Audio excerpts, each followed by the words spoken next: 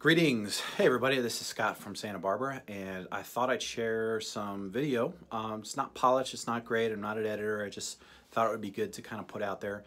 This video is going to be of Dos Pueblos Engineering Academy, located in Goleta, California, which is about 45 minutes north of the Haas Factory on the central coast of California. So basically, we had some visitors at the Haas Factory from New Zealand, and they had some extra time, so they actually came north into my territory that I manage for Haas. We were visiting some shops, and we went by Dos Pueblos Engineering Academy, and I captured some video, and I thought it might be helpful. So here's a video. Again, Dos Pueblos Engineering Academy, and this is inside Dos Pueblos High School.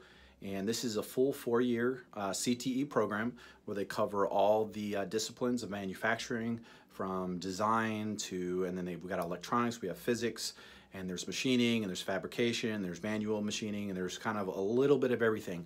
And what makes this program really, really fascinating and really, really great is they've merged a number of, they're doing some STEM, and then they added in a little art, which was, I think, a part of the secret formula that Amir, who founded it in 2002, really was passionate about. And as you'll see, that with over 400 students, about 100 in every grade, it's really an amazing, it's like a makerspace here. They're making all kinds of interesting things and inspiring. We have a couple Haas there. We have a Haas Super Mini Mill, and I believe it's Super Mini Mill 2, and then we also have a ST10. So everybody's being exposed to the Haas CNC. At some point, I think most students are getting their hands on it, but really it's just a great program, and I wanted to share the video. Again, I'm not a professional editor, I just wanted to put it together. So the beginning of the video is going to be me walking through the program, and then the rest of it, you're going to see a little of Amir talking about the programs and stuff like that. That's when I just opened the door.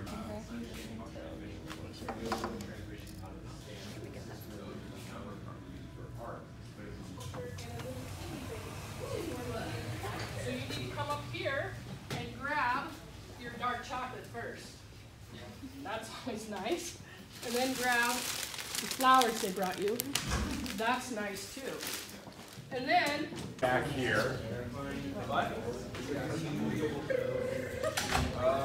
Here, you guys want to just really quickly go through them.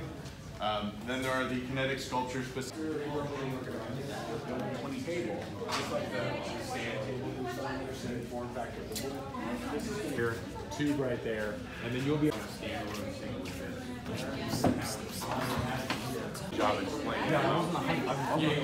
That's perfect. So you can see. Let's do this real quick.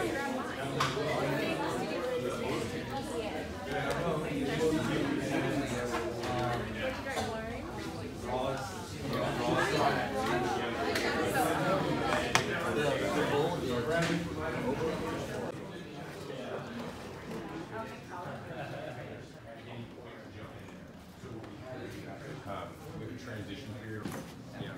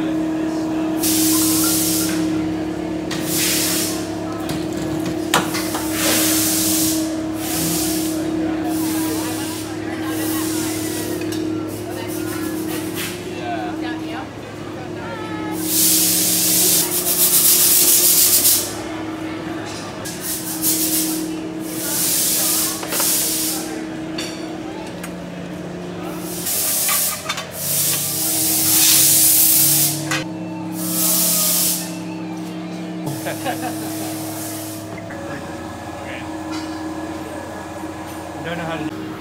I haven't been using lead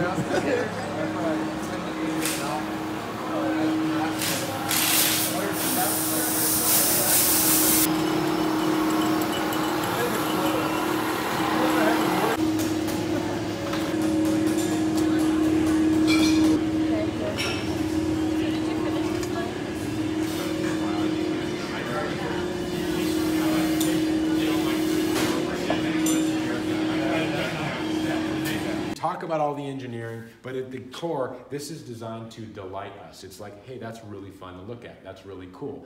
It's not designed to do anything practical. It's totally impractical, but there's a lot of practical elements in it. And what it does is it allows kids in the world to kind of see engineering kind of under the hood. But when you look under the hood of a car, again, you're a car person if you're excited about that. If someone gets excited about this, they can, more connections, it, again, opens the tent. I wanted to raise the level of sophistication of what they were physically making, wanted to raise the sophistication of the electronics, and raise the sophistication of the presentation. We wanted the thing to be cooler than the light sculpture. They should feel like they're ascending.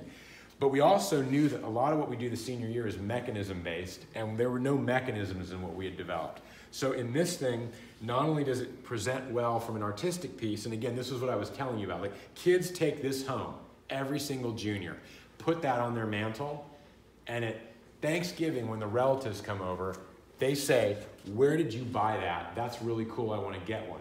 And that kid raises their hand or looks up and says, I made that. And that starts a discussion about their education, which is totally different than the normal discussions that they have, which is, did you get your homework done? And how are your grades? This is a much better way to have, you want people to be, it kills me that we put kids in school for 6 hours a day and nobody recognizes what they're doing. And the reason we don't recognize what they're doing is I think we all know this, much of it is worthless. We would be much better off teaching people less stuff and applying it than more stuff and not applying it. Because when you teach kids a bunch of stuff, it just goes in one ear and out the other. I don't remember, I have degrees in engineering and physics and education, and I got a lot of stuff jammed in my brain, and I can't remember most of it. I can't solve a calculus problem at this point in my life, but I know what calculus is for, and I think it would have been better to focus on what is calculus for and really broaden that understanding than to be sitting there just going through the machinations of problem after problem after problem. So this, not only does it present the art, but unlike this, which I showed you, which is a little bit hard to see what's going on in here, you can point and kind of get a feel. We wanted to make the presentation better. This is us as an organization learning.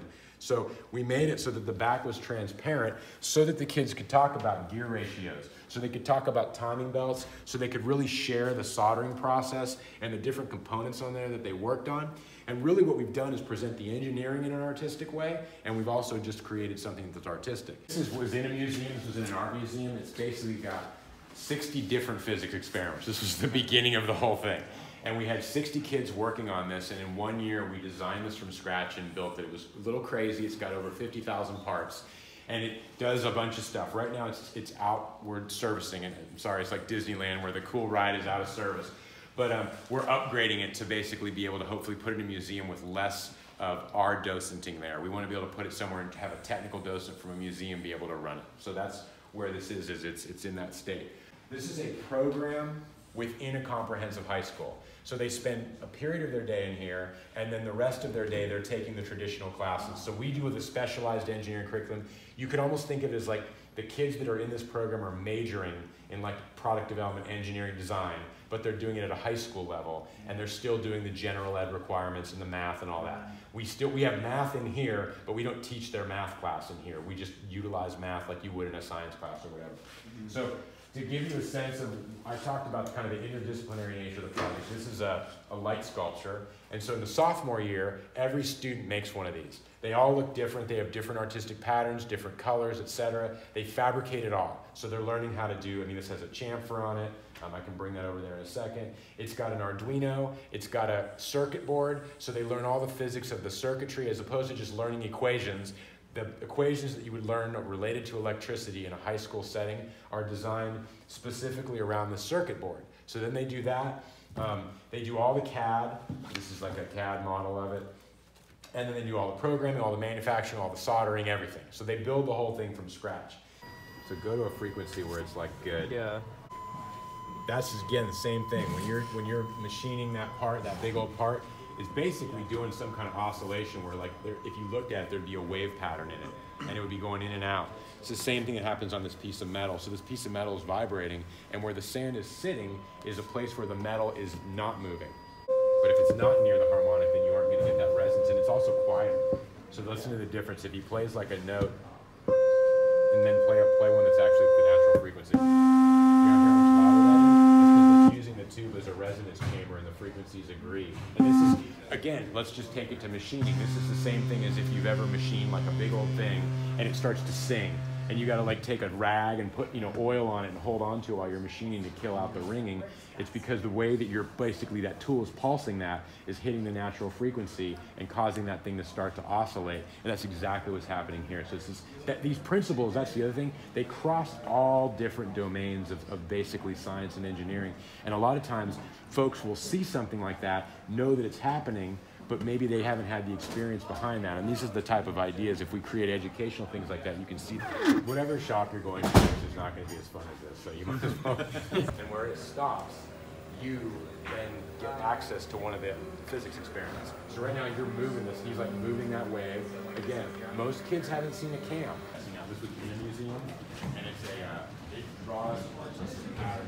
Yeah, it's not least to the table a little bit, so the half-inch overhang is going to need to be re-found.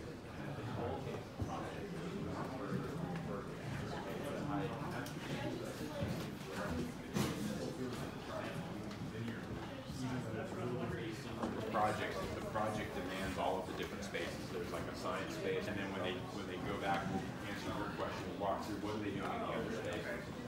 That's the end of the video. If you'd like more information on Dos Pueblos Engineering Academy, you can go to DPEngineering.org. This is a little on their website. As you can see, Dos Pueblos is a 4-year CTE program, and you can go through the mission statement and the faculty. And here it's got admissions if you're interested, academics, academics, students, etc., etc. So, and then definitely the support us. Yeah, check into that for sure. Great program. If you'd like to know a little bit more about me, I'm the Haas Territory Manager, works out of HFO Anaheim, and if you want to follow me, you will see more videos like this. You can go to find me on Coventry Coast Valley on Facebook. You can go to Coventry Coast Valley on Instagram. I try to post as much as I can of what it's like in the field here in the Central Coast. Twitter, and then also YouTube channel, which you'll see hopefully some more content this year if I can. Try to squeeze it in after hours. So everybody enjoy, and again, this video hopefully was helpful for everybody in education and to see what different people are doing around. I thank every school that's looking at manufacturing, and if I can be of assistance, please reach out. You can reach me at 805-364-8405. Have a great day. Bye.